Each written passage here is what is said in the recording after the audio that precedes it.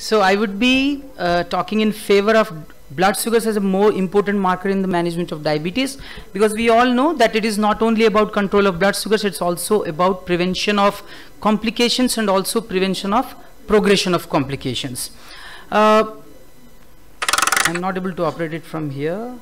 Okay, so still diabetes is a disorder of glucose. We all know that with uncontrolled diabetes the risk of complications, they do go up, and we have umpteenth number of evidences to suggest that with decreasing glucose we can reduce the risk of complications. And we know there are targets around, but there are pentards, there are fancy terms like hexards, but we only look at HbA1c, fasting, ppbs, glycemic variability, hypoglycemia and nocturnal hypoglycemia.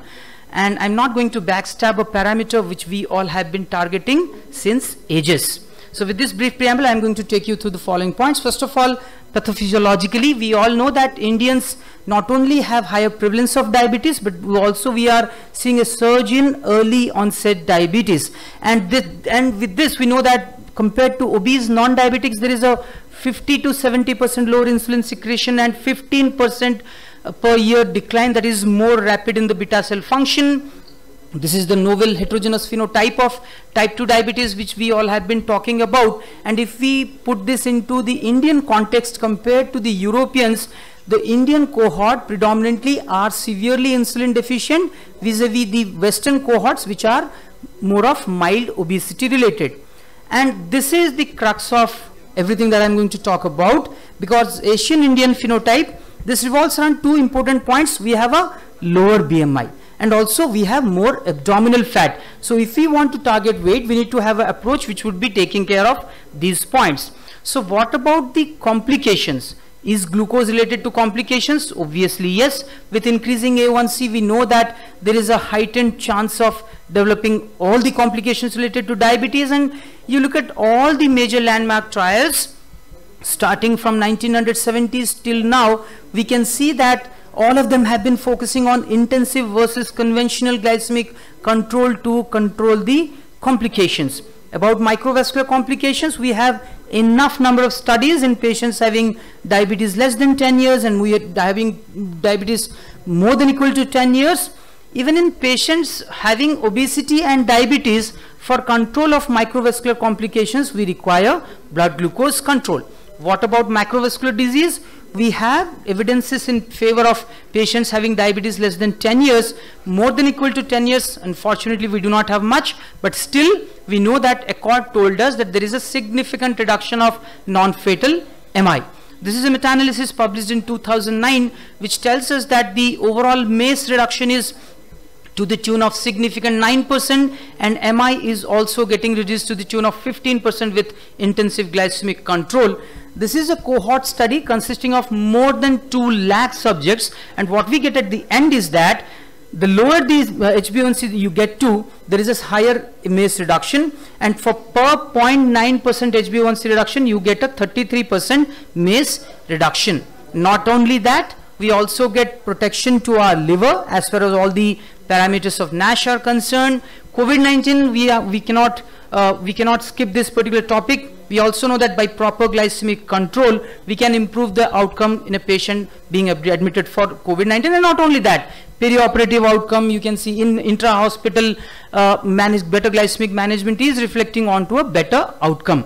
What about cardiovascular risk? There are a number of mechanisms proposed: epigenetic modification, inflammation, oxidation, age formation. But what about the data? This one clearly tells us that 1% increase in A1C is associated with 12 to 43% increase in CV events. Therefore, the glucose control needs to take the center stage. This again is something interesting. 2018 NEJM, they have tried to look at different variables as far as causation of the acute myocardial infarction is concerned. You can see the glycated hemoglobin stands first, followed by systolic blood pressure, followed by LDL cholesterol. Not only that, this meta-analysis of 18 trials tells us that there is a reduction of non-fatal stroke. This trial tells us that early intensive glycemic control is associated with 17% reduction in non-fatal MI and 15% reduction in coronary heart disease. Longevity, is it not important? Yes, it is, because as the age of onset is getting younger, there is higher chance that you will be losing lives. and if there is a drug which is going to, there is some intervention which is going to impact on your longevity, it is definitely important. This is JAMA 2021, which says that reduction of HbA1c from highest quartile 9.9% to 5.9% in the first quartile is associated with life expectancy gain of around 3.8 years. This is interesting. Denmark registry, which tells us that 10 years before death, if you discontinue oral drugs, you have higher chances of having death. And SGLT2 inhibitors, we all know these are predominantly anti-hyperglycemic agents, and it has wonderful beneficial effect as far as reduction of all-cause and cardiovascular mortality. This was interesting. I didn't actually show the content, but there are drugs being proposed like the metformin, pioglitazone, alpha-glucosidase inhibitor, and the SGLT2 inhibitor, which are actually helping us in healthy aging process. Yes, there are demerits associated with anti-hyperglycemic agents. We know that with each 1 kg increase in body weight, there is around 7% increase in chances of heart failure. Not only that, with 3 kg weight gain, we are offsetting the advantages out of 1% A1C reduction. I appreciate that fact.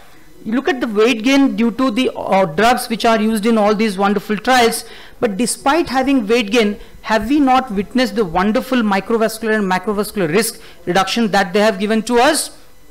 Let us take the example of these two molecules, pioglitazone and sulfonylurea. Both are weight gain promoting, but then Iris and Proactive, these are CV safe molecules, these are CV safety data. Carolina has actually reimposed our faith on the age-old molecule glimepiride and gliclazide thanks to advanced study. And there is a concept called metabolic healthy obesity. Probably these are the drugs which are promoting that state, and we cannot exactly negate that. And the wonderful beneficial effect of these two drugs, the gliflozins and the glutides. Probably glucose control is the standard of care, and the differences may contribute to the benefits as far as all the cardiovascular conditions are concerned. What about the guidelines? Let me recollect the Belfast diet study, which tells us that as the age progresses, the insulin secretion gradually goes down, whereas insulin resistance going to a certain level, then it becomes plateau. So probably we need to look at the insulin dysfunction throughout our life, and that's what is important.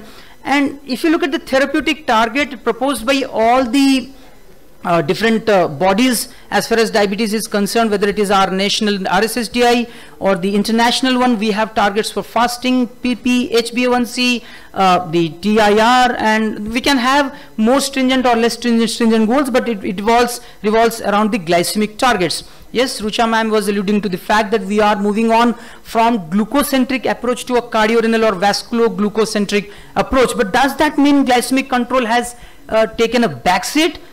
We all as Indians are very much concerned about the mileage, what much of mileage that we are getting from a particular intervention. And you can see the lines which are circled in red, all of them are talking about if A1C is not above target, if A1C is not above target, what should be your next course of action. So definitely efficacy does matter. So lastly, I will take another 2 minutes to talk about weight loss. What exactly are we doing? So ma'am has actually told us several beneficial aspects of weight loss.